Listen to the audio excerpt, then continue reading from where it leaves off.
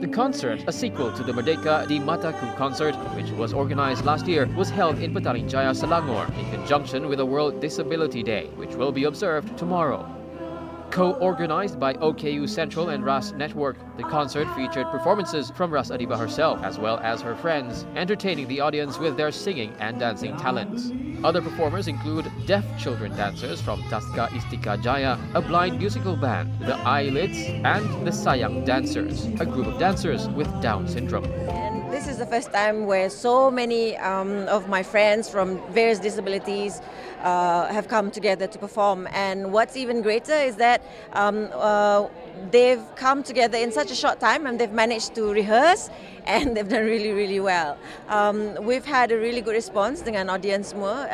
It's been full house for the last 2 days, and this will be a continuation with OKU Sentral under our arts unit, where we get friends from various disabilities to come together and show their talents.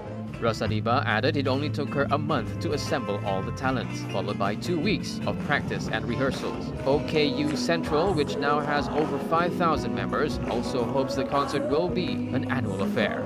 And by organizing such events, it would not only raise public awareness about PWDs, but also bring together more persons with disabilities on the same stage to showcase their amazing talents to the world.